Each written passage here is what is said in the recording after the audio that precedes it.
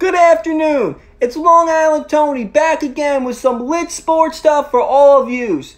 I talked about the Knicks and the Giants already, so I'm going to flip the script and finally talk about a winning team. That's right. Today, I'm talking about the U.S. Women's National Soccer Team. First of all, huge congratulations to all of them for that big World Cup win.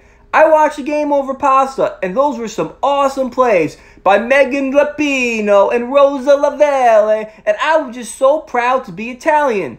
I mean American. However, I have one major concern about the sport of soccer, and I want to clear the air about it right now.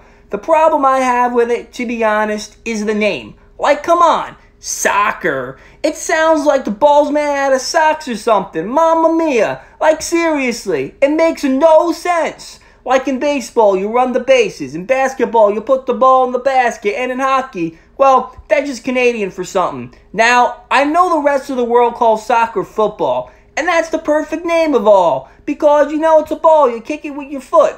But we can't call it football here because, the name is kind of taken. It's like, me and Marissa Pesce, we would be perfect match if it was not for that no-good, dirty, rotten girlfriend stealing Jimmy Santucci. I just got chills saying his name. I feel like he's Voldemort every time I mention him. Anyway, if we can't call it football because we already have a football here, which should be really called hand egg if you ask me. So I say we rename soccer Kick-a-da-ball. Just think of it. Kickball would be perfect too, but that's already taken. And what do you say when you play soccer? You kick the ball. If you are a soccer fan or a player, drop a comment below and tell me what you think of the proposed name change for the sport.